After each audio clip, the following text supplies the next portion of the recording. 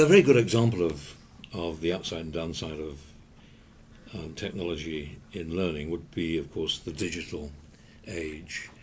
Um, it's amazing to think that it's only less than 20 years since the internet started, and it's a classic example of how science works. When it was developed at CERN, nobody imagined it would become literally a World Wide Web in the way that it has done. I mean, if people really thought it was going to be that popular, they wouldn't have started the addressing system HTTP // would they? I mean, it would be unthinkable. They would have thought of a much simpler way of doing it. And of course, the internet is a fantastic example, I think, of the good side and the bad side of technology. The good side because, of course, this is one of the most democratizing influences in the world at the moment. It gives you free information, free news, enables you to trade, enables you to bank, it enables you to buy goods, it enables you to do get all sorts of services and information for free. And of course it gives you political insights into countries as well.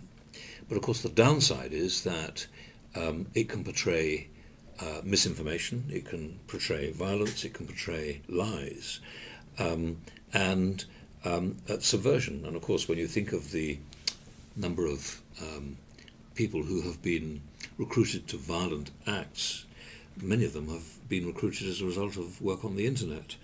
And there's another issue to the internet too, and that is, of course, we've become so reliant on it in commercial affairs that if it was suddenly crashed by an agency that wanted to be, the idea of internet terrorism, for example, that is just simply crashing the internet, it would be something which would seize up many industrial countries.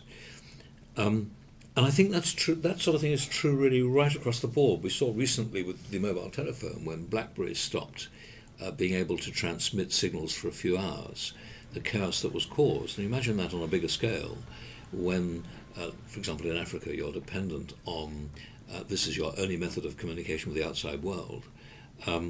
If it suddenly stopped working, it would make a massive problem for those societies.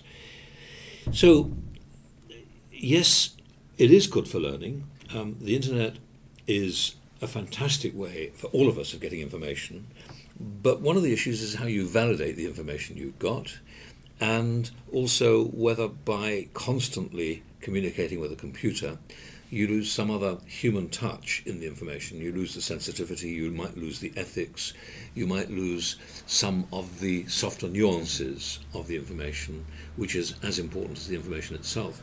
So I think at the moment, as a society, we are still trying to find our way with the computer screen. I don't think, I mean, unlike Baroness Greenfield, who seems to think that learning on the computer is one of the most pernicious things available to children, I don't agree with that. I think actually we have to become computer literate, but I think we have to learn more about how that technology is valuable and where it might be misplaced.